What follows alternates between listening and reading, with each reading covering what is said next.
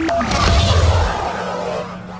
YouTube, this is just a quick video on a helpful tip for all you LXDE desktop environment or the X11 lightweight desktop environment. As we can see there, tip for all you guys on this type of environment.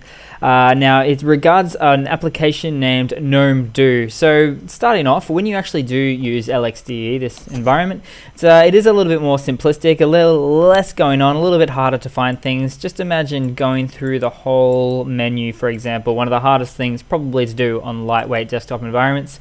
But there is one little tip or tool to help you guys, and it's called gnome-do. So let's open this one up and just say I want to look for, okay, even just a moment ago I was looking for the terminal and it was actually a little bit difficult to find. So just type in T or terminal or termina, and there we go, shows up. Hit enter, and then we've got our terminal. So that's pretty good. Obviously you can do with that with anything else, and you could probably even create a shortcut for it somewhere down the bottom if you wanted as well.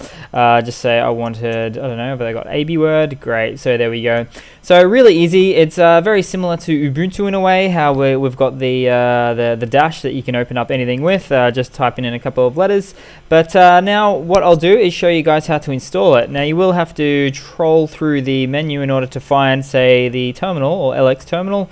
So open up that, and this does assume that you do have a Linux Mint or a Ubuntu base, just the way that I'll be installing this now. So let's go sudo apt install gnome-do, then we do a -y just to speed up the installation. Hit yes. Now there we go, so it'll ask me for my password and it should do the rest. So there we go. Now obviously mine's already installed because it's working, but follow the prompts if need be, and that is how you guys get gnome-do, a really cool handy tool for LXDE desktop environments on your machine. Cheers guys, hope you've enjoyed. I hope that's been of some help for you.